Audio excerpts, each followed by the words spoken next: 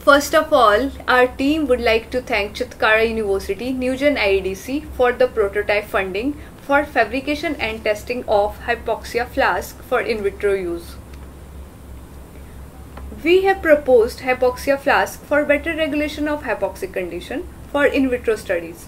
There exists no such device for direct hypoxia treatment to cells as per the requirement of experiments. There are existing devices, that is hypoxia chamber, which lack reproducibility in long duration of experiment, and these chambers are very bulky, large in size and expensive as well. Hence, a device which can overcome these challenges is required for planning hypoxia experiments by researchers at all level. So we have proposed a compact, handy and significantly cheap hypoxia flask which can be an alternate to hypoxia chamber.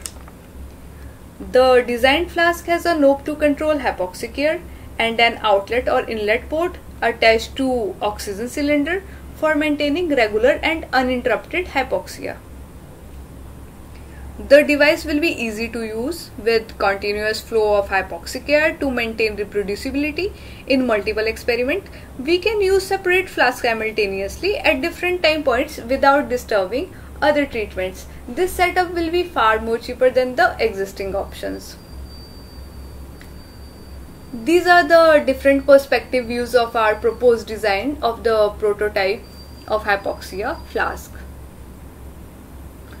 Coming to the methodology, different steps for implementation of actions are fabrication, sterilization and testing of hypoxia condition in the proposed flask.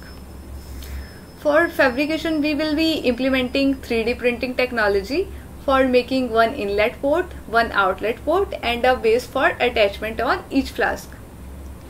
Sterilization of flask will be carried out by using gamma irradiation and UV, and the important achievable points for sterilization are like to maintain sterile condition for growing cells and ensure consistent supply of hypoxic air.